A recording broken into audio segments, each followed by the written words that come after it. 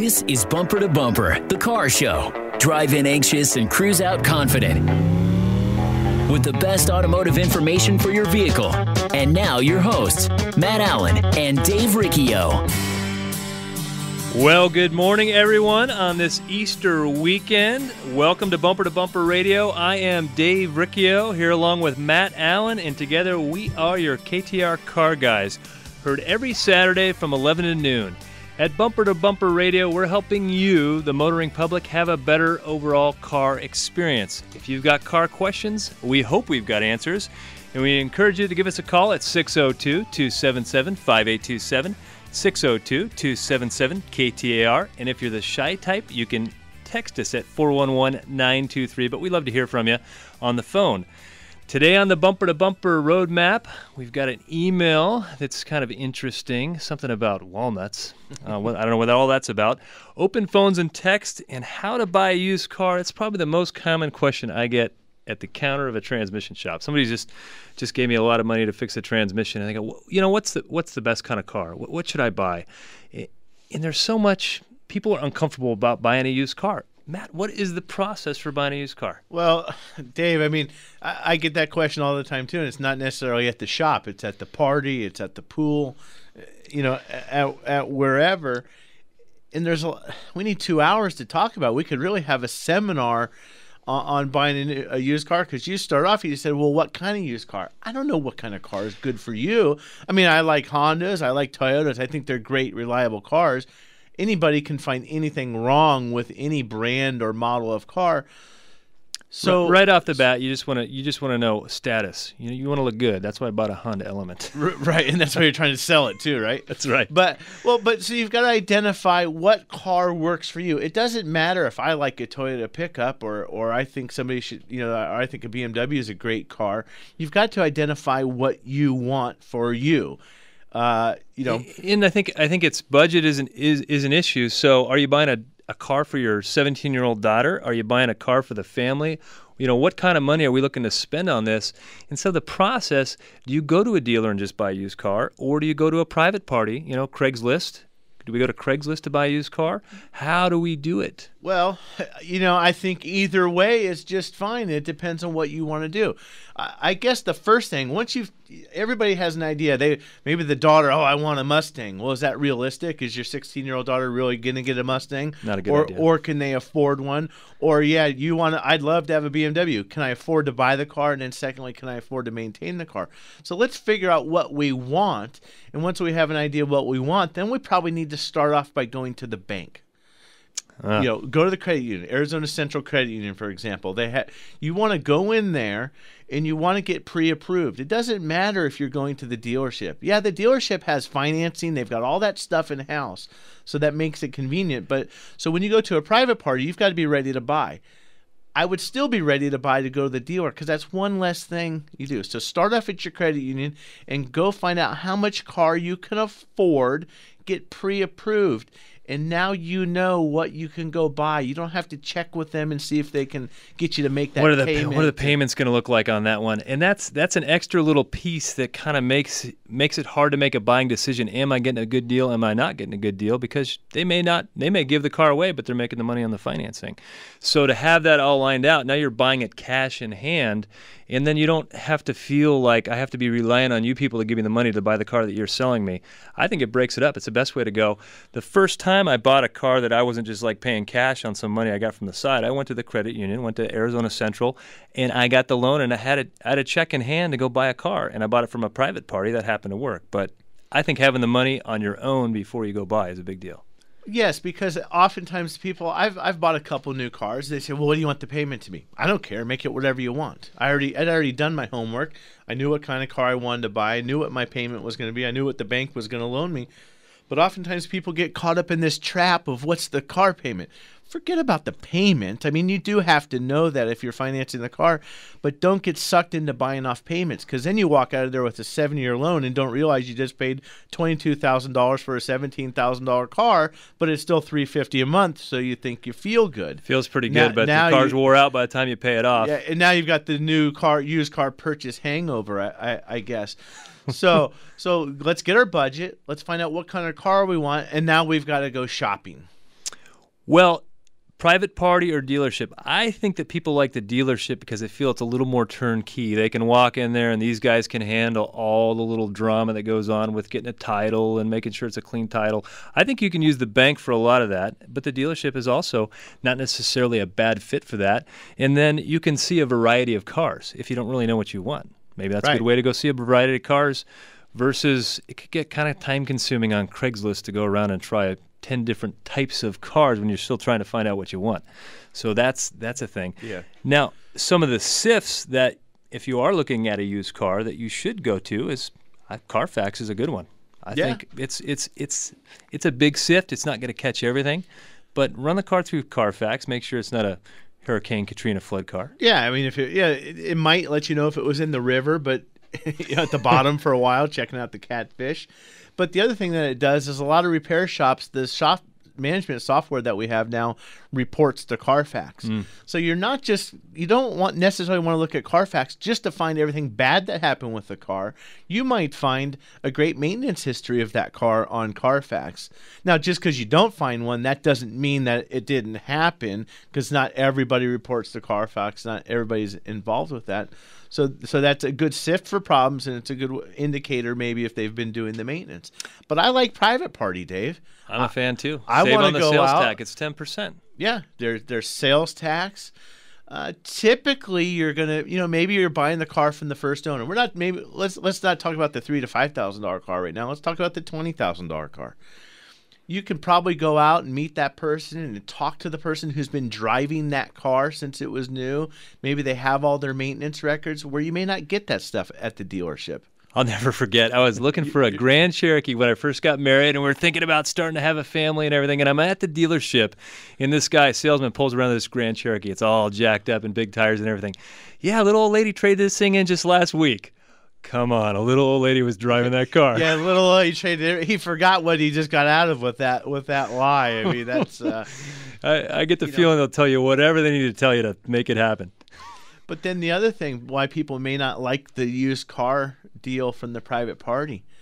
I mean, now we got money. I got to spend $20,000. Am I going to walk in with a wad of cash? And as the seller, I may not want your cashier's check.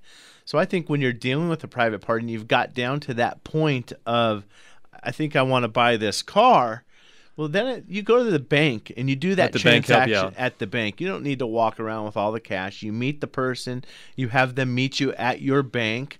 Or first step, which we haven't talked about yet, Dave, even if you're getting it at the dealer, you have the car brought to your mechanic first. Have them look at it. But I think the dealer says, we already checked it out. It's great. Yeah, they said it was great. That was the guy says that's selling it. The same guy that just said Grandma brought in the Jeep with the 44s on it, right? And the Monster Mutters. Right. Maybe she traded in for her son that just went to prison. Well, it's hard if we talk about now on the $20,000 car, those move a little slower and you have a little more time to get those things. You have more time to get it to your mechanic and have it checked out. But when you're talking about the $3,000 or $5,000 car for that 17-year-old daughter, it's a little different. If you go and say, I want to have it checked out by my mechanic, they're like, man, this thing's going to be gone by 3 o'clock. We ain't got time for that. So it becomes a little harder to go that route. But I think you should always, half the cars we work on at my shop are cars that people just bought. People say, I'm not going to fix that one. I'm going to just go get a good used car. And I'm like, we're looking at a good used car right now. Why don't we fix this one? The devil you know is better than the devil you don't know. So when you're buying a used car, you've said it, is that also in that budget thing you're talking about, if it's we're not talking about the $20,000 vehicle. We're talking about the $5,000 or $10,000 vehicle. Some money in there for the repairs they didn't do or the maintenance they didn't do, and that's why they're selling the car.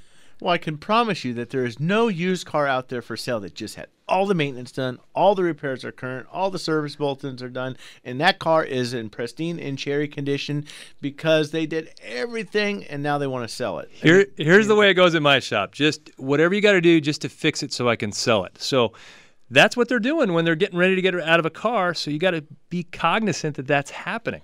But now we're talking about the $20,000 car. Maybe it's got 35,000 miles on it. Well, we hear it a lot too. Oh, it's all ready to go. They did everything. They did all the maintenance. Well, there may not be any maintenance due. You have a 29,000 mile car. It's going to have a 30,000 mile service. You got something that you're buying that's 36,000 miles old. It's going to have something due at 40. So again, when you're making your budget, you want to make sure you're buying a car that you can afford to take care of and also afford so that you have a long, good life of ownership and experience with the car.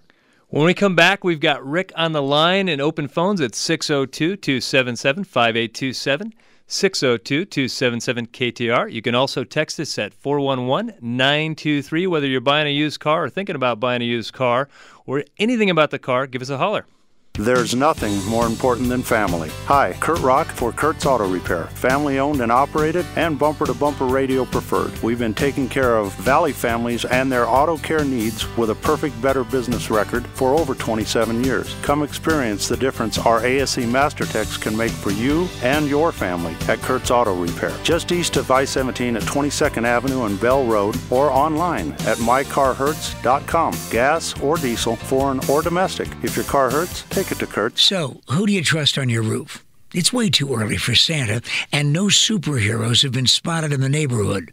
Let's agree right now, you shouldn't go up there. So, if the roof on your home or your business is over 10 years old, somebody ought to go up there and check for possible problems. Why not let Kaiko do it for free? Why Kaiko? Well, for over 20 years, Arizona has trusted Kaiko Roofing with their flat, foam, tile, or shingle roofs. From a small leak to a complete new roof, Kaiko has you covered. You see, you can also trust Kaiko to use only the finest materials installed by the most skilled workers, real roofing professionals. Invite Kaiko up on your roof for a free checkup and peace of mind. Kaiko, K-Y-K-O, 602-944-4600 or KaikoRoofing.com. All your financing options will be there too.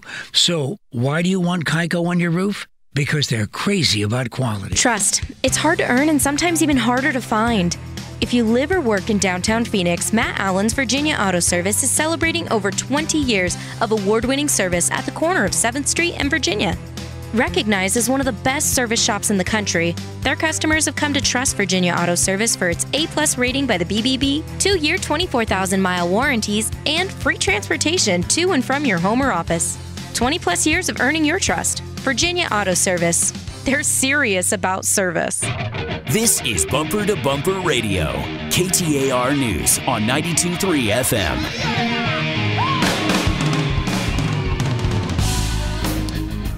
Well, welcome back to Bumper Radio on this Easter weekend. I am Dave Riccio here along with Matt Allen. Sometimes we're friends, sometimes we're not, but today I think we are. And we are helping you with your car at 602-277-5827, 602-277-KTAR. A lot of talk this morning about buying a used car, but we can talk about anything you want to talk about. And up first this segment, I'm going to go with Rick. Dave, what are you doing? You're making me, I'm over here. I go to look for Rick, and there's no phone anywhere nearby. I'm not prepared again, huh? He's perpetually unprepared, and I love to put him on the spot. So can you put Rick on the line? I did already. You're not paying attention. Hey, Rick, Hello? Welcome to Bumper Radio. How can we help you today? Hi. I bought my wife a 2013 Chrysler 200. And when she puts it in reverse, the brakes make a vibration noise. We brought it back to the dealership we bought it from, and they said they can't do anything with it. Even they said they called the engineers, whoever the hell that is. Excuse me. Those are the guys that drive trains. Excuse me? Those guys that drive trains, engineers. Yeah.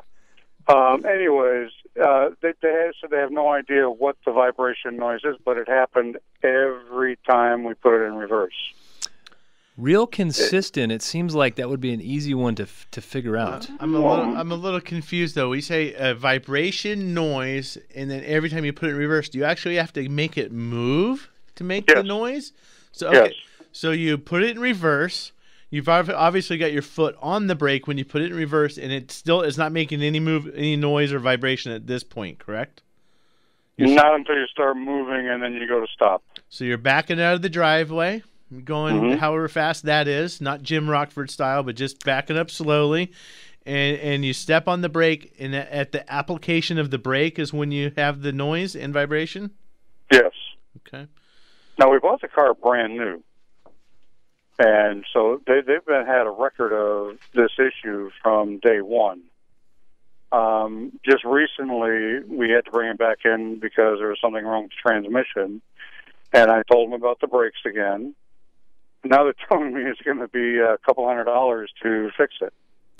So now they know what's wrong with the brakes after it's out of warranty? Well, kind of, yeah.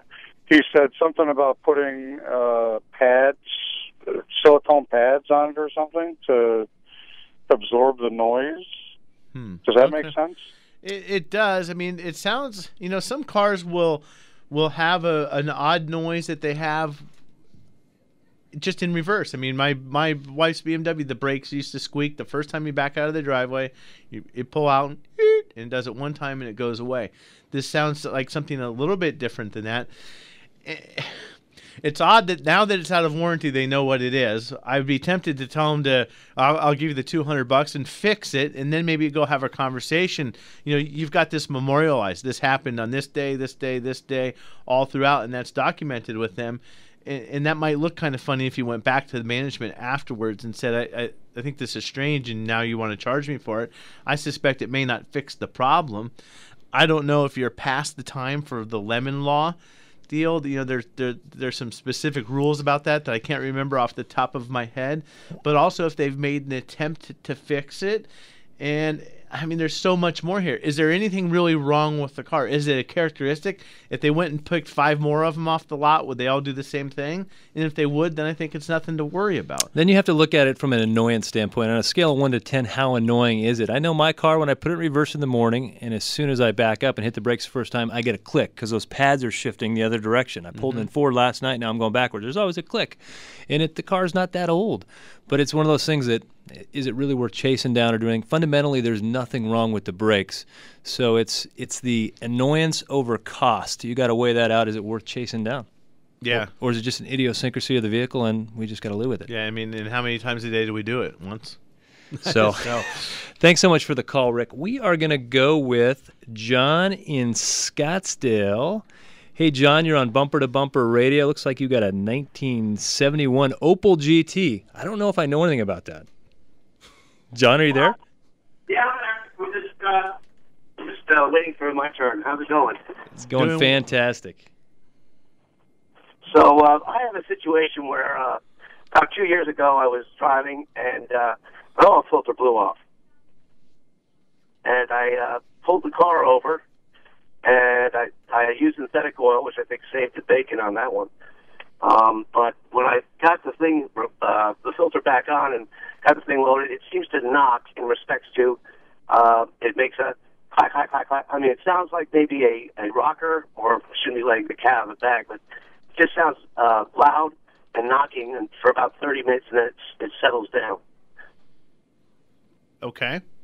So after about 30 minutes, the knocking slowly fades away, and it sounds like an old car again. What do you think it might be? So, well, I just had to pull up a picture on Google to even see what a 71 Opel GT looked like. So in 1971, I was in my first year of diapers, and to be honest with you, he hasn't got out of them yet. What might it be? Well, there's something wrong. I have not got the slightest idea. I mean, something happened with the oil filter. Why that would blow off a relief valve, or maybe the oil filter was plugged up. It wasn't bypassing like it should have, and it blew it off. So now we taxed the bearings, I think, on the bottom end, running that thing without oil, as I think what happened. I mean, the oil filter blew off. Did you know it right away? And I imagine you probably knew it when clunk, clunk, clunk, clunk, clunk started happening, or knock, knock, knock, knock, knock. And so I think there's been some damage done to the bottom end. That would be my guess. I don't even know what engine's in a 1971. I was born in 77. I would take a quarter out of my pocket and flip it for the answer, but I don't even have a quarter today. So I haven't got the slightest idea on that one.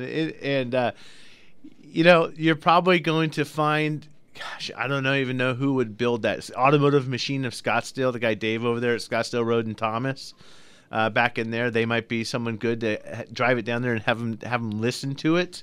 Whether or not they would want to build that or get involved with that, I'm just not so sure. Hey, thanks for the call, John. 602-277-5827, 602-277-KTAR. Matt, and I'm looking at a text here. I have an E4OD transmission, which has a tube about 4.5 or 4 to 5 inches long that the dipstick goes into. Now, does that fluid have to be filled up inside that at all? I'm a little confused. Do you see that? Yeah. See, I asked because the dipstick I have, the stick part only goes in about an inch. I don't know if he's referring to a transmission fill or a power steering fill. I'm confused. I think we're both confused. We're today, totally confused. All right, you stumped us. We got an Opal and some kind of Ford. Now we're just like standing here, just completely stumped, right, Dave? I mean, Totally stumped. can we get a late model car with a question? Well, it's worth a try, but generally on an E4OD, there's going to be a long dipstick tube that goes all the way down to the transmission. I believe if I'm staring from the grill back, it's going to be on the left side of the engine or the right side of the engine. It'll be on the left side. Passenger compartment. Passenger side of the vehicle.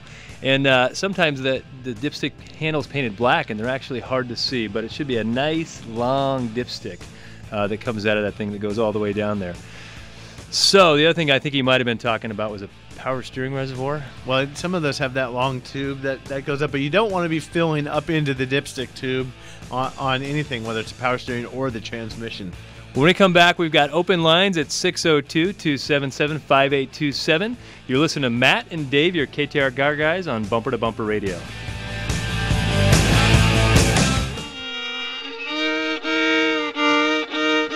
Ouch! Being out of tune is no fun, and maybe even a little painful. Hi, this is Lee Weatherby, owner of Accurate Automotive in Mesa. At Accurate, we are a family-owned and operated one-stop automotive repair shop that specializes in building long-term relationships that are in tune with your needs, not ours. We've been recognized nationally as one of the top shops in the country, but for over 20 years, our priority has stayed focused on providing quality automotive service and repair at a fair price. I invite you to come in and see the difference an in-tune relationship can make for you and your car. With our free courtesy inspection, a $49 value, we feel it is well worth our investment in you because we believe good long-term relationships start early with your first walk through our doors. Accurate Automotive, home of friends serving friends, just off Broadway and Robson in Mesa since 1992. For more information, check us out online at accurateautomotiveaz.com today. Have you been told you need to spend over $4,000 on a new hybrid battery? Hi, Glenn Hayward here for the Hybrid Shop at Goodworks Auto Repair. If your hybrid has been losing fuel efficiency or become sluggish, the problem may be a battery issue. But replacing the battery with the dealer for $4,000 or $5,000 is crazy when the Hybrid Shop at Goodworks Auto Repair can condition your battery to like new for as low as $1,300. Visit goodworksautorepair.com for details. Experience what auto service should be.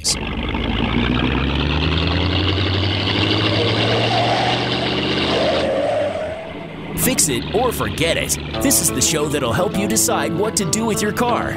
Bumper to Bumper Radio. KTAR News on 92.3 FM. Welcome back to Bumper Radio. I am Dave Riccio here along with Matt Allen, and we are your KTAR Car Guys. And today must be Vintage Day because I got a text here on a 1957 Buick Super. I see we've got a caller on the line with a 1941 Willys. We went from buying used cars to buying really, really, really used cars. And then we got somebody that knows something about an Opal. On the line, yeah. We got a mixed bag today, Dave. It's going to be a fun rest of the show, huh? Well, it is Easter weekend, so hopefully everyone's got family in town and they're looking forward to getting together. I don't know, Easter weekend, Easter egg hunts. I don't know. Do you remember Easter egg hunts? Mm-hmm. You find an Easter egg about 2 months later and it smells bad. We got some deals today where they're eggs, but they're made of real eggs, but there's nothing in them. They got them at Walmart. I don't know. Made from real eggs. So maybe they already sucked all the egg whites.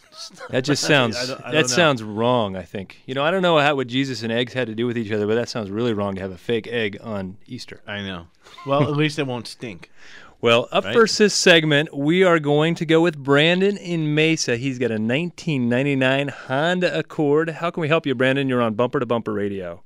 Well, I got an issue with my car. Okay. I've had it for the last 215,000 miles, but it's got 285 on it. And occasionally as I'm driving, it'll just turn off. And, it's nothing to panic about. You flip it in neutral, you turn it back on, you keep driving. So you're rolling down the road and it turns off. Yeah. How many times in a week would that happen? In a week, maybe 3. Okay. The other indicator that I've got is that occasionally when you go to start it, it will take, and this is only occasionally, maybe once a week, it takes 2 or 3 times. It'll start up, die, and then start up and keep going. There's no chugging of the engine. It's just suddenly off, just like you turn the key back. Brandon, that car is fuel injected? I'm going to assume so, yeah. Yes. Okay. It sounds like it needs an exorcist. It doesn't sound like a normal car problem that a mechanic can help with. Well, yeah, maybe. 99 Accord, I can hear all the Honda specialists out there. They know exactly what it is. I mean, I'm going to take 2 wild guesses, and they're probably both pretty accurate. You're going to have a bad PGM-FI relay, which Honda calls that program fuel injection.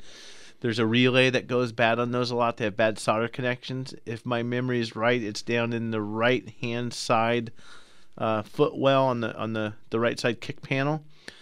You could have a bad igniter, but I think Honda was past those bad igniter issues in '99, and I don't think it would have made 285,000 miles had it had the original igniter. There used to be, you'd look at them, and if it was brown, it was no good. The black one was the updated one, or vice versa. That ship has sailed on all those. So I'm going to guess. If you're going to just guess for a part, because this thing is so hard to duplicate, and that's the big challenge that we would have in the shop too, is we got to get this thing to act up, and that's going to be nearly impossible to do. Intermittent issues. I mean, 3 times a week isn't very often. That means you got to leave your car with the mechanic for a week. Yeah, because we got to get it to act up once, and hopefully we've got equipment hooked up to it. But the way it goes, Murphy Law always kicks in full-time, overtime at the shop. We'll get it to act up, and then we'll go to test it, and we'll go start it again, and it'll start right up. So, but if I'm guessing, and I want to spend less than $100, I'm going to go throw that PGM-FI relay in there, keep my fingers crossed, and that's the deal. Well, thanks so much for the call, Brandon. We are going to go with Lori in Queen Creek on a 2005 Dodge Caravan. Lori, you're on Bumper to Bumper Radio. What can we do for you? Well, I have my Caravan. It whines the whole time I drive it. Nothing but whine. Sounds like my kids. They're whining all the time in the car. Well, you got a couple options here. We can turn the radio up, which helps with a lot of noises, and then, but can you affect the noise at all when you turn the steering wheel to the left or the right? Does the whine become more loud or quieter? A little bit more loud. I'm thinking it's the transmission. Okay, so do you have to be moving to make the whine, or Yeah. Okay, so the car has to be in motion. It won't do it just sitting still at the stoplight, right? Well, once you start, it just keeps going, and it doesn't matter. Okay, you well, could drive, you could be at a stoplight, it just whines. If I was looking at it, I would like to know if the whine was consistent with the speed of the wheels or the speed of the engine. So if it's consistent with the speed of the wheels, well, now I'm starting to look at things like wheel bearings. It gets louder with speed or changes with speed. If it's consistent with the speed of the engine, I got to think about what things are turning on the engine, and that could be things like a water pump. It could be things like power steering. That's why I was asking if it changes when you turn the wheel, because I'm starting to think of that power steering direction. Mm-hmm. Now the transmission, if the pump itself is whining a little bit, that would be turning. Anytime the engine is running, the transmission pump is, so those are the things that I'm looking at. But that's what I'm going to feel on a road test. Is it consistent with engine speed? So that's the RPM. So if I rev the engine up, does the noise change?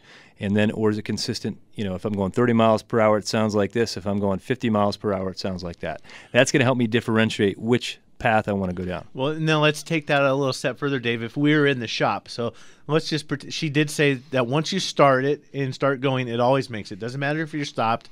Doesn't matter if you're sitting still at the stoplight, cruising down the road. It's always whining. So in my shop, we're going to determine that. We're going to figure that out. We're going to go verify that on the test drive, and we're going to know exactly what you know and verify what you've told us. We're going to listen for other noises and things as well, because it's not always the obvious. When I get back to the shop, if we've determined it's rotating on something with the engine, the next step I'm taking, we're going to get a stethoscope, and we're going to try and find it as the front or the rear. If it's towards the rear of the engine, we're leaning more towards transmission. Or maybe we're just going to take the belt off. We're going to start eliminating things that rotate. By removing the belt, and then start the engine with the belt running. Now the only thing rotating is the internal of the engine or the transmission. Yeah, pulling the belt is a big tool we have just to see what's rotating. We take the belt away, and that takes all those components away. The power steering is no longer moving. The idler pulleys make a nice little noise that sounds like maybe what you described. So there's some different things there. The one thing, when you do go to the shop and you have a noise or a vibration, those two things, in my shop, we always make the customer go show us so we can hear it, so we don't fix the wrong thing. Because we'll fix something on their car, and they say, oh, that noise has been there since day one. I didn't care about that. I was talking about this one over here. Well, guess what? It's not there anymore. It's not there anymore, right? So it's always worthwhile, if you want to minimize your time at the auto shop, say, hey, I got this noise on my car. Can I show it to you? And I want to drop it off so you can get it figured out for me. And have them get in your car. There's nothing worse than a guy calls you up. He has not even seen your car. You know, hey, I'm calling about your car, and technicians looked at it. You need this, this, and this, and it's going to be $1,000. And you get the feeling, have you even looked at my car? Right, exactly. I mean, I think most of our shops, the service advisor or the technician will pair up and they will get you. And like you said, Dave, it's important that we all are on the same page and we're hearing that same noise, because we have to drive the car the way you drive it too. I don't know how many times I've got in the car and I drive it one way and I can't get the noise to happen, but then I jump in the car with little lady who drives a little bit more aggressive than I thought she did. She From Pasadena, yeah, you and bet. She stands on the gas. So we have to know how you're driving the car so that we can also get it to make the noise and duplicate those conditions. Well, I got a text here from someone that says, on the 99 Accord, Matt is dead wrong. It's an ignition switch. He's 95% sure. So I'm writing down his number, and then we're going to put a wager, and I'm going to call him if he's wrong. So for the last caller, I think you should gamble on an ignition switch, and I'll give you this guy's phone number in case it doesn't work out. But he sounds pretty positive from the way he wrote that text. See, but you're also full of it, Dave, because it doesn't say Matt's 100% wrong. That's true. I put that in there. You just like to try and throw me under the bus whenever you can. A little theater of the mind. For sure. Well, I got another one here. I have a 2007 Suburban. I read that as Subaru there for a second. Sometimes I start it in the morning, and it ticks for about 30 seconds to a minute. So that's an initial, fired it up, making some noise, kind of goes away. What do you think about that, Mo and Matt? I don't know. What do you think, Dave? I think you should turn the radio up. That's my fix for everything today. But it's not uncommon. I do see that these vehicles, when you start them up in the morning, it takes a little while to get the oil going. When you he didn't say how many miles are on it, but you got some miles on it. There's some more engine wear and little ticking. Is it like a ticking like there's something mechanically wrong, or should I just not worry about it? Lifter ticking down. Could have a bad oil filter. It's not maintaining the check valve. It's not keeping oil in the filter. I think that cold start thing on those things. Oil. Yeah, and that's another good point. Is a lot of people, they think, hey, the car says I should put 520 in there. Should I do some 1030? Because my grandpappy always told me 1030 was the thing to do.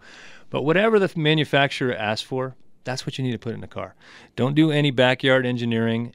Just go with it. They went through R&D. They know what they're doing. They're guaranteeing these motors for 100,000 miles, so they don't want to have you putting in different oil. They've done the math. You're smiling at me like.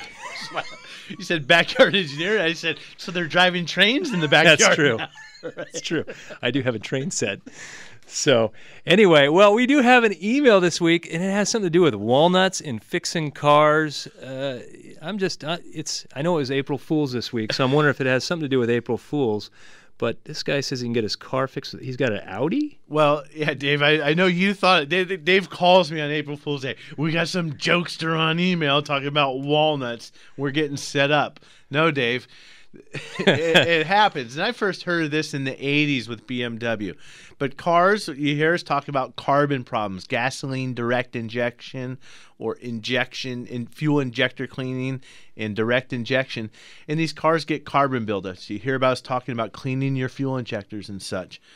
Well, they used a thing called walnut blasting to remove carbon from the engine. And basically, instead of using a sand blaster, which that sand, if it got into the engine, would just destroy, like Dave says, just wreck it. Just would wreck your engine. So the walnut shells can actually be ingested into the engine, and they don't hurt anything. So what they do, whether it's a Volkswagen has the problems with direct injection carbon buildup, Mercedes, BMW, any any engine that has gasoline direct injection has a propensity to have this buildup problem. So what you do is you remove the intake manifold, and they use crushed up walnut shells, and they force them into the intake manifold area or onto the valves with compressed air, just like a sandblaster, and they're blasting away and picking at and removing all the carbon buildup. So that is an absolutely normal repair, but I think the repair that we do is better. The whole object here is that you want to remove the carbon buildup from the engine and from the valves. But the problem with the carbon or the walnut blasting is that's the only place that it removes the carbon from. And then the experience that I've had in my shop with the Audis and Volkswagens and BMWs that we've done with the upper engine decarbon or using the BG products to remove the carbon buildup is oftentimes the valves, it's not just the valves, but it's the rings, the compression ring that is carboned up. So we use a chemical that melts all that junk away, and we still have to pick at it, and it's this gooey mess. But the other thing that we found, because we're putting that chemical into the engine itself and into the combustion chamber, we're getting increases in getting the compression back to where it was. We've done tests on cars that have had the walnut blasting done, and they still don't run right, and we do a compression test and find, especially on the Volkswagen and Audis where the crankcase ventilation goes in, we find that the compression is very low on those engines because the walnut blasting doesn't clean that. So you need to get the whole system cleaned, the rings, the valves, the intake manifold. It's going to require an oil change at the same time. You typically want to change the spark plug. So walnut blasting is just the beginning of it, and there are some other methods out there. Well, I thought that guy was getting hosed at his auto repair shop. You know, I'd hate to be the guy that's got to eat all those walnuts. Give your car 100 walnuts and call me in the morning. When we come back, we've got Glenn, and John, and maybe time for one more at 602-277-5827. You're listening to Matt and Dave, your KTAR car guys on Bumper to Bumper Radio. Trust. It's hard to earn and sometimes even harder to find. If you live or work in downtown Phoenix, Matt Allen's Virginia Auto Service is celebrating over 20 years of award-winning service at the corner of 7th Street and Virginia. Recognized as one of the best service shops in the country, their customers have come to trust Virginia Auto Service for its A+ rating by the BBB, 2-year 24,000-mile warranties, and free transportation to and from your home or office. 20+ years of earning your trust. Virginia Auto Service. They're serious about service. Have you been told you need to spend over $4,000 on a new hybrid battery? Hi, Glenn Hayward here for the Hybrid Shop at Good Works Auto Repair. If your hybrid has been losing fuel efficiency or become sluggish, the problem may be a battery issue. But replacing the battery with the dealer for $4,000 or $5,000 is crazy, when the Hybrid Shop at Good Works Auto Repair can condition your battery to like new for as low as $1,300. Visit goodworksautorepair.com for details. Experience what auto service should be. It sounds like they've just had the accurate automotive experience. We're family owned and operated and have served the Mesa, Tempe, Gilbert communities for over 22 years. We focus on building long-lasting relationships and, oh yeah, listening to you so that we can understand, meet, and exceed your expectations. One location, 14 bays, 88 years of automotive expertise, and a passionate commitment to customer service and excellence. My name is Lee Weatherby, and I approve this message because it's true. We love what we do, and we want to do it for you. Accurate Automotive, the home of friends serving friends.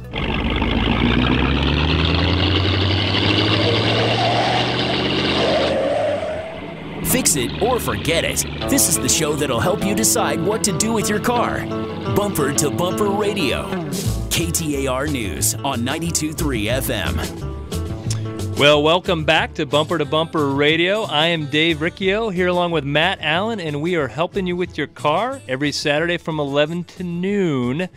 And I'm looking at the text again, and Matt, it looks like we got another one wrong. Well, they said Matt was 110% wrong on this one. It's the oil pump O-ring pickup common on GM trucks and SUVs, and it's like, it's right there. It's right there. You know, you should have known that. You were the one that didn't know, Dave. I know. That's because I'm a tranny guy. I fix transmissions. So are you still? Never mind. We're not going there with what you are. So yeah, in the fog that we have in this studio today, going back to that text message with the GM, the Suburban that rattles for a little bit in the morning. It is right. The way you diagnose that, at least the way I've seen the guys in my shop do it, is there is an oil pump pickup tube O-ring where the tube goes down into the bottom of the oil to pick up, or in the bottom of the pan to pick up the oil.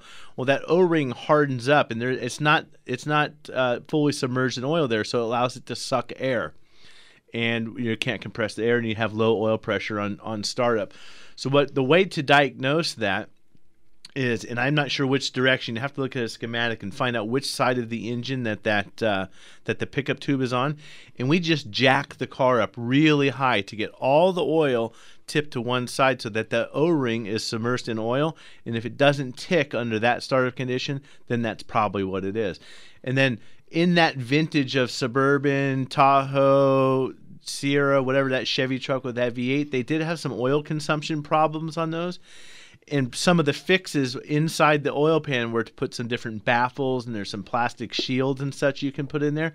That would be a good time to do that. If you're going to pull that oil pan down, replace that O-ring, do those other baffles too. They may have already been done, because if it was a service bulletin deal. It's a good thing we got these people on text helping you out. Because, I know, keep us alert, huh? Because we are I don't think I got enough sleep last night. Probably not. Well, we're going to go with a patient, Glenn in Peoria. He's got a 1941 Willys. Hey, Glenn, you're on Bumper to Bumper Radio. How can we help you? Well, here's the deal. While I had my body off and getting it prepped for painting, I decided I was going to work on the engine, put new, just kind of make it look nice. And at the same time, I decided I was going to adjust the valves, both intake and exhaust. Now, before I did that, my compression was solidly 120 on all four cylinders, and the engine ran fine. The engine still runs fine, but this morning I decided that I was going to run a compression check, and I'm at about 110. And I'm wondering if I just screwed up the valves, adjusting the valves, and I should probably let a professional do that instead. I mean, will a poorly adjusted intake or exhaust valve affect the compression? Oh yeah, yeah, you could definitely lower the compression by having the valves too tight. And okay. And yeah, I mean, if they're too tight, you can definitely cause some future mechanical failures. The seats are going to get beat up, or the valve stem. I mean, it's not going to be good for it. So that should definitely be readjusted. Okay. I mean, if you're comfortable with it, just do it again. Just take your time. Now I'm a little scared. I should probably, a garage, especially if I trailer it to a garage with the valve cover off and the side panel off on the engine, how long can it take? So. Yeah, I mean, how long can it take? It can take a long time, because nobody's working on 1941 Willys every day. So what sounds simple on the surface might take somebody all day. So I wouldn't go in there thinking, geez, it's going to be quick, so therefore it should be cheap either, or inexpensive. And quite honestly, I don't know if that showed up in my parking lot partially taken apart. I'm just going to kind of keep giving you directions on where to keep going to. Might be a little difficult. You're going to have to find the right shop to work on that. It's not just going to be your run-of-the-mill shop and just pop on in there and have them do it. I would encourage you to, before you show up somewhere, to talk to them, and also find out what condition they want it in, because they may return it back to you and say, now you go put it back together. The valves are adjusted, and you can be responsible from this point out. So that's going to be a little tricky for sure, just that the way it's going to have to go down to get done. Well, thanks so much for the call, Glenn. We've got another Glenn in Scottsdale on a Chevy S10. Hey, Glenn, you're on Bumper to Bumper. How can we help you? Thanks for taking my call. Hey, I'm going to be doing front brakes. I'm squealing. I think the little metal sensor is rubbing against it. And if the rotors are in good shape, how often can you just change out just the brake pads? Is that a common enough thing, or should I plan on doing rotors? I know if they feel good and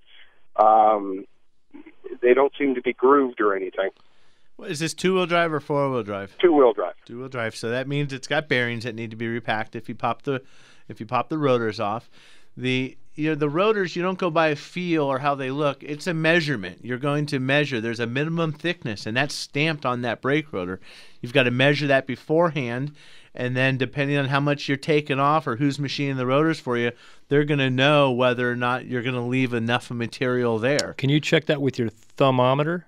You pinch it between your thumb and your forefinger. Go, yeah, No. It feels like No. feels like an inch and a quarter. No, and then the other part of the question was how often or how frequently, how many times can you just replace the pads without machining the rotors? And I never do a brake job in our shop without machining the rotors. I know of some other shops that they don't machine rotors on anything. They just put brake pads in and clean up the calipers and lube the slides and do all that stuff, but they really don't surface the rotors at all. And then I know other shops that don't even own a brake lathe. They just replace the rotors. They put rotors on every single time. Now, a couple weeks ago, we had a show on brakes, and we did talk about rotors. Let's say you're just going to replace these rotors. There's different rotors that you can buy. You can buy the $10 rotor. You can buy the $30 rotor. And there is differences in the way they're made and the way they're poured. And so you get what you pay for when it comes to buying those brake parts in many cases. You can buy a $10 pad, and I'm just using numbers for the sake of numbers, or you can buy a $40 pad, but what do you want out of it? And the difference isn't just $30. There is a quality difference. So, again, where are you in the life cycle of the vehicle? What's your budget look like? Do you just need to get through the next 2 months, and then you can have the money to do it right? Or maybe Glenn wants to go for it. Maybe Glenn, this is his great car, and he's going to work on that. So Glenn, when you do, jack it up, be safe, have jack stands. Don't get underneath anything ever without having a set of jack stands. If you have another car, you want to take it apart, maybe take an old rotor with you, have them measured. I think the part stores, I know Napa will machine rotors for you. That's a huge point, because I know we got a lot of people that work on their own cars, but put some floor jacks under the car, because if you've got a nice roll around jack, that's fine, but those things all of a sudden give out for whatever reason. I don't know, but you should plan on that car. It could fall at any time. And it never fails that you read about somebody who died working on their car in their driveway. It's a life or death situation. Yeah. Hey, David, I just want to take a minute to thank everybody who came out to the Virginia Auto Service open house last weekend. It was a great success. Enjoyed seeing some of the listeners out there, and so thanks to all who came out. Hey, we'll see you next week for Bumper to Bumper Radio. Ever wonder how the people that built those old castles kept the rain out? I don't think they did. But let's face it, your home is your castle, and you can protect it because you have Kaiko roofing on your side and on your roof. But don't wait for an emergency. Those other castles have been around for hundreds of years. If your roof is more than 10 years old, you really should have the trusted professionals at Kaiko give you a free roof checkup today. Flat, foam, tile, or shingles, Kaiko handles them all. From a small leak to a complete new roof, Kaiko has you covered. And when you invite Kaiko up on your roof for that free checkup, if you don't need anything done, they'll tell you. That's the kind of trust that results in half of Kaiko's business coming from referrals or repeat customers. Call 602-944-4600 or check KaikoRoofing.com for all the rest, including financing options. Kaiko Roofing, they're crazy about quality. There's nothing more important than family. Hi, Kurt Rock for Kurt's Auto Repair. Family owned and operated and bumper-to-bumper radio preferred. We've been taking care of Valley families and their auto care needs with a perfect Better Business record for over 27 years. Come experience the difference our ASE Master Techs can make for you and your family at Kurt's Auto Repair. Just east of I-17 at 22nd Avenue and Bell Road, or online at mycarhurts.com. Gas or diesel, foreign or domestic. If your car hurts, take it to Kurt's. Round up the kids and grab your clubs. Family Sunday Fun Day is back at Wigwam Golf. That's right. Every Sunday after 3 p.m., kids can play one round for free with the purchase of an adult round at only $25. The entire family can enjoy a game without the worry of pace of play.